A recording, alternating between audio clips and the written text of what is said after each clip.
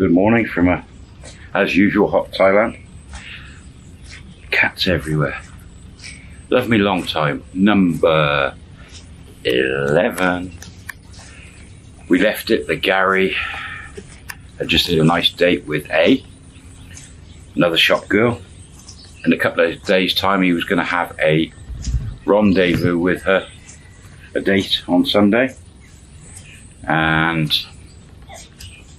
the next few days he spent chatting to B and sorting normal things out.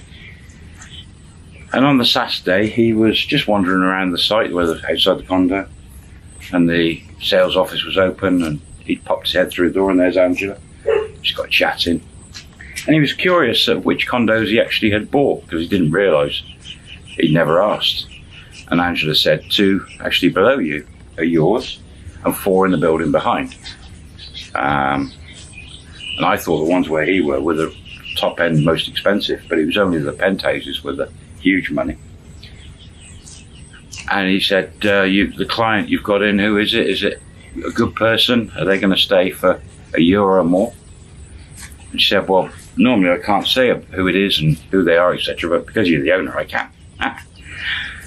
It's the condo directly below you. A woman's moved into. I'm going to call her C. And she is a former Thai superstar soap opera woman. One of these women in all these daft dramas. And she's mid-30s, quite famous, plenty of money, and has a few condos she rents around the country. Wherever she's filming, she's got a place in Bangkok and somewhere else. So she's quite well off. And Gary said, well, that's good then.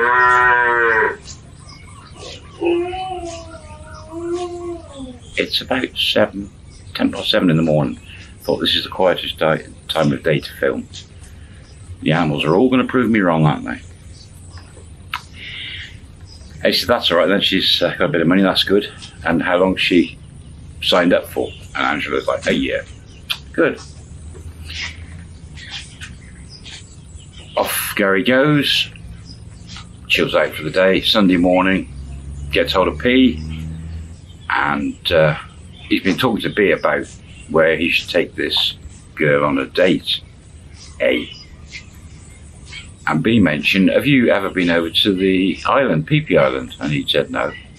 And when he said to B where A lives, oh, this is getting confusing, all these letters, maybe jump on the ferry from down there in Phuket town, go over to PP Island for the day, or half a day. That'd be rather nice. There's not a lot over there, but you can swim and snorkel, and there's food and a bit of a walk around up onto the one hill. And he said, that's a great idea. So, taxi's over, A's ready, she's got a nice pair of trendy shorts on, and nice blouse and a hat. Looking very upmarket. Of course Gary is as well, he's all dressed up. So A gets in the car and he starts chatting away, and he said, do you fancy going over to, there's an island, PP, I've never been. Apparently there's boats, ferries all the time going over. Have you been? And A said, yep, I've been a few times, and yeah, that'd be fine, there's nice food over there. And she says, but maybe you're going to want to swim. And he said, well, I've just brought a bag, so I've got some shorts and things with me just in case. She said, well, okay, hang on a second, let me run in, I'll get some swimming clothes, costume. In she dives, comes back about 10-15 minutes later with a little bag and said, okay, let's do that then. She's on her phone. There's a boat in 15 minutes. That's convenient. Taxi, P, ferry port, literally just round the corner. Jump out, they go and find a guy that's selling the tickets, and they get a return ticket, and then go over about 11 o'clock, going over and coming back about 5. So that's what happens. A seems A little bit more friendly, a bit more relaxed, because they spent one date together. She's a great looking girl. Also sort of, how old is she? 30, 31. Very attractive, seems very intelligent. And they get on the boat, off they go to PP. They spend the day, they walk up the one hill to the bit of a temple there, or offering place, and they eat a couple of bits, restaurant, and the ferry on the way back, they have the choice of getting one where they can snorkel just at the edge of the island, where it just comes out a bit, and then they head on back to Phuket. So they chat about that, the swimming and snorkeling, and they agree that they'll do that. So nice day, food, everything, all goes well. Ferry arrives. There's changing room, toilets on the ferry, so it's like, okay, we can change in there. And they quickly change, put stuff in bags. Ferry, 15 minutes, goes around the other side of the island. And A is in a two-piece bikini. Gary can't take his eyes off her, out of the water. Anyway, jump in, she can swim, he can swim. They snorkel around for half an hour, back on the boat.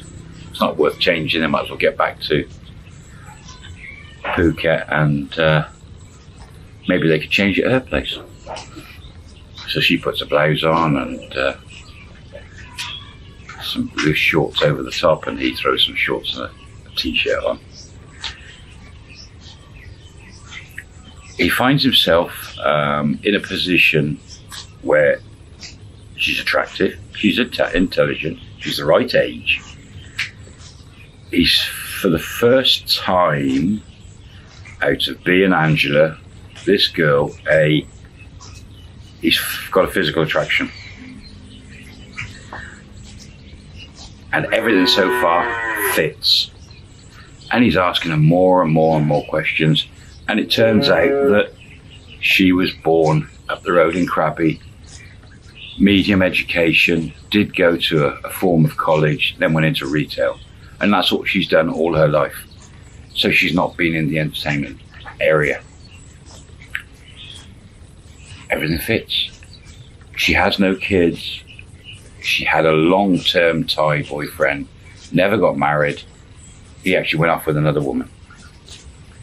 So she just like stayed single. So there are some girls there that don't actually get married and do stay single. She said she's had a few casual boyfriends, but nothing special. They get back to her place, and she says, and it's sort of late afternoon, it's about 6 o'clock, 5, 6 o'clock. She says, thanks for a great day. Maybe I can see you again one evening in the week. And they got phone numbers exchanged. And he was hoping to go in and get changed and maybe take it further. But she sort of pushed him back. And he's like, okay, fantastic. Ta-da, bye-bye. And sadly, taxi back to his condo. He's dressed scruffy. Remember, he's just got a t-shirt on, some sort of shorts and a bag, and he's scruffy. Pulls at the front of the condo, gets out of the car, says goodbye to P, turns around, and there's a white Mercedes Sports just going down into the garage, into the electric door. Down, it's just going in. And he's like, oh, that's a nice car. For some reason, he sort of hovers for a minute, and then he goes through the front doors, and there's the entrance lobby. In through the car park door comes his new tenant. This woman. Absolutely one of those lovely ladies you walk down the road that's slightly different. Shorter hair, bit of a bob, beautiful clothes, just stunning. And this woman comes through the car park door into the lobby, and he just, his mouth falls open. He's just like, wow, it's that woman off the TV. And she just looks him up and down. and says hello. First in Thai, and then he says hello back in Texan, howdy or whatever they say. And then she speaks a little bit of English. How are you? Are you visiting someone here? Looking at his attire, and he's sort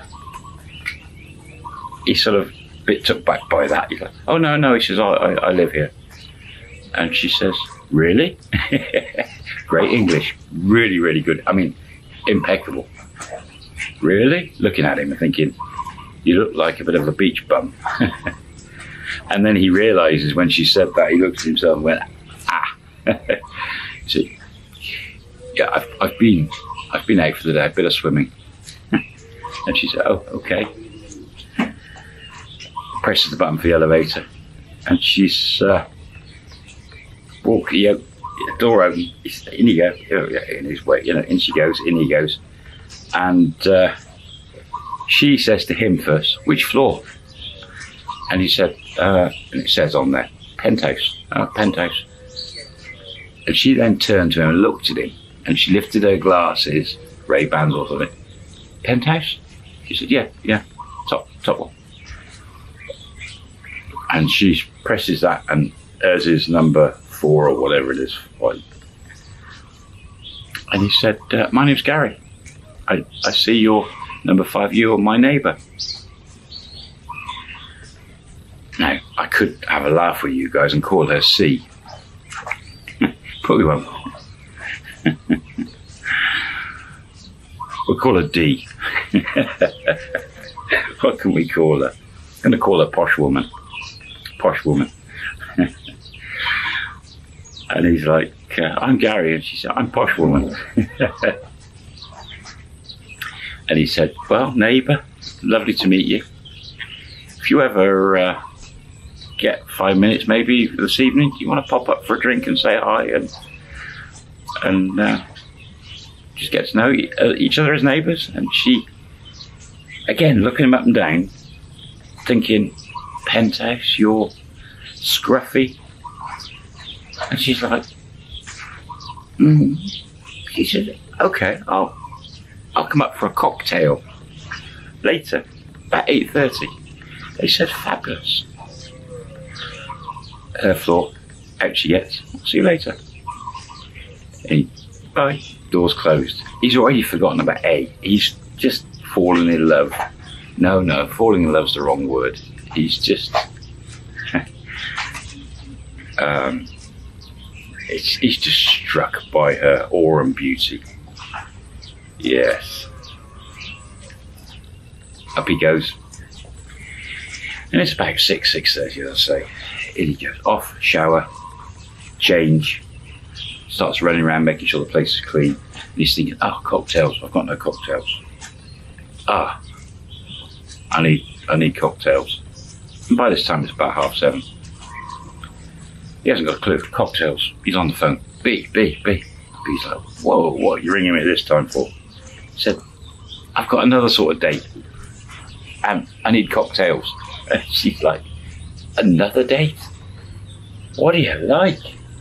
Cocktails, you need cocktails. He said, yeah, I need. Well, she says, well, ring a local bar and just order cocktails for them to bring to you. I'm sure they'll bring it if you pay enough money. Otherwise, you've got to go out and get all the different liqueurs and all that and make it yourself, and you haven't got a clue, have you? And he said, no. Do you want me to get a barman and get him to bring, a mobile cocktail van or something and get him to He said, I need cocktails.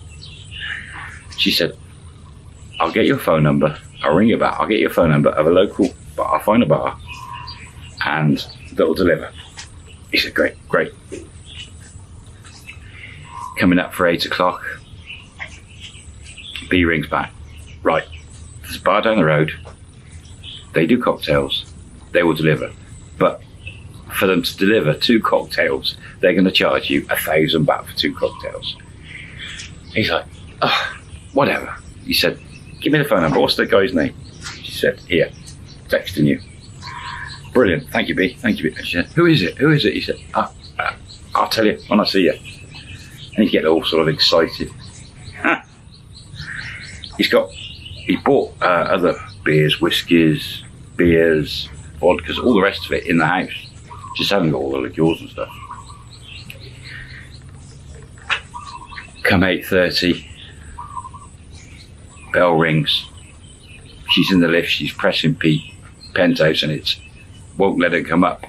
But it rings his bell, so up onto the little screen by the door. Hello. She said, I'm in the lift, but I can't. Won't let me come up to you. She said, hang on. She presses the button. Up the lift comes. Door opens. She steps out of the lift in a white mini dress. Very short. Beautiful. Oh, stunning. Imagine TV model. Absolutely stunning. In one hand, and the other, she's got liqueurs. She goes, I wasn't sure if you had ingredients to make the cocktails that I like, but I've got some here, and I've got some more in a bag here. Can you help me with the bag? He's like, oh, he said. Then he said to her, I didn't have any. He said, I've got a phone number of a guy down the road of the bar that was going to bring them up. She said, oh, that's clever. He said, I can make them.